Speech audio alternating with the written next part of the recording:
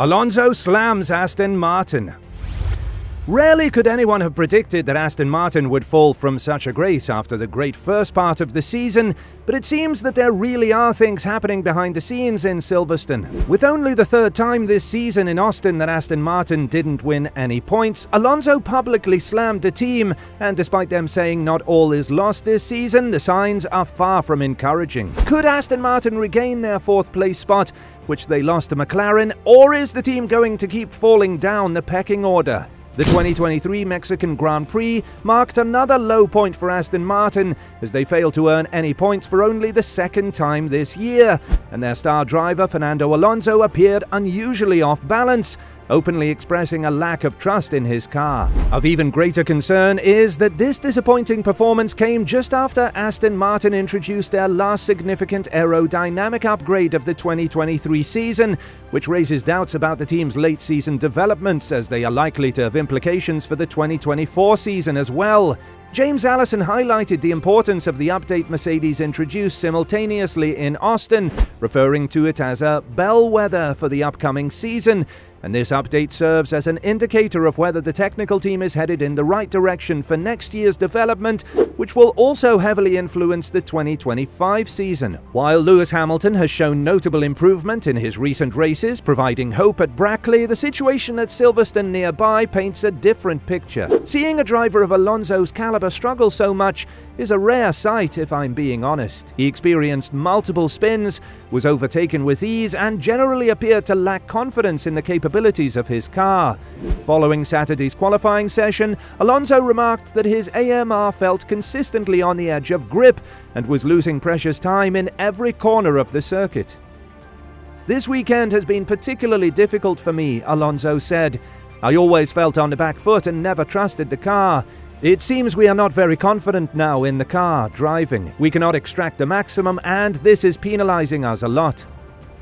Lance Stroll experienced a sensation similar to what he described during his challenging qualifying session at the Qatar Grand Prix, and the subsequent upgrades, which included a new diffuser, revised floor edges, a new engine cover, and a beam wing, were intended to directly address this issue. According to Stroll, the goal was to make the car more predictable and easier to drive. However, it appears that the latest update has had the opposite effect. The team itself displayed evident concern, opting to revert Stroll back to the previous specification for the Mexico City Grand Prix and starting him from the pits, a decision they had also made for Alonso in Austin. After the race, team boss Krack pointed out that a direct comparison with Alonso was challenging due to suspicions that Alonso's latest spec car may have incurred damage from debris at Turn 1. However, Stroll demonstrated superior performance compared to Alonso in the race, and Krack even admitted that Stroll's performance was better than the qualifiers, even though both had used the latest aero specification in qualifying. When a team chooses to revert one car to an older specification because they lack confidence that the new package is providing performance gains, even to a driver of Alonso's exceptional skill and ability, it raises concerns about whether the team may have lost its technical direction, and Krack denied this, instead trying to paint a picture of a team that has its collective head screwed on so tightly that it's prepared to sacrifice an entire race in pursuit of scientific experimentation and understanding. To him, this is the behavior of a team that knows what it is doing, not the irrational gambling of an outfit that doesn't. How much the morale is down in the team is represented even in Alonso's statements after the race, saying that the team has nothing to fight for and should now focus on the development for the next season. "Honestly, we are not fighting for anything," he said when asked by motorsport.com about the next race in Brazil. "We will learn, even if we have to start from the pit lane, and you know that is more useful than just spending the weekend. In the Constructors' Championship, we are locked in the position we are in. In the Drivers' Championship, we will lose a couple of places. But I mean, it is incredible that we are in front of Ferraris, or George or Lando, or whatever, but we will lose those positions. They have a very fast car, and yet, Let's see what we can do. Aston Martin's problems lie deeper within the car development itself. At the very least, this situation suggests a team struggling to consistently implement the latest update on their car effectively. And looking at the facts, Mike Krack, who places great emphasis on sticking to them in the first place, would note that Fernando Alonso has failed to qualify within the top 10 in the past 2 races, when prior to this he was a frequent presence in the top 10. In Qatar qualifying, he achieved the 4th quickest time ahead of Charles Leclerc's Ferrari and within 6/10ths of pole position. However, in the USA and Mexico, Alonso fell more than 1.1 seconds behind the leading pace. Furthermore, these 2 tracks present very different challenges, as Austin features bumpy terrain with a wide variety of corner types, including high-speed sweeps, slow hairpins, and a mix of long and short medium-speed turns. On the other hand, Mexico City offers a smoother surface with predominantly slow 90-degree turns, interrupted by a few hairpins and a brief section of interconnected S's. Whether it was the demanding setup compromises of Austin or the more straightforward and rear-limited demands of Mexico, the updated AMR23 simply did not perform as expected, which does not indicate a team heading in the right direction for their 2024 development plans, and it also does not align with the kind of performance one would expect from a top-tier team with ambitious goals like Aston Martin. Top teams usually introduce updates with confidence in their effectiveness, and they tend to deliver the expected results, or at the very least, not have the drivers feeling worse off despite using them for 2 entire race weekends, although Lance Stroll's commendable 7th place finish in Austin is worth noting. In fact, this situation increasingly resembles the case of the 2022 Ferrari, a concept that showed a strong initial pace compared to the competition, but struggled to make significant further progress in terms of performance. So either the concept has inherent limitations, or Aston Martin has yet to fully grasp what it takes to consistently extract performance from it.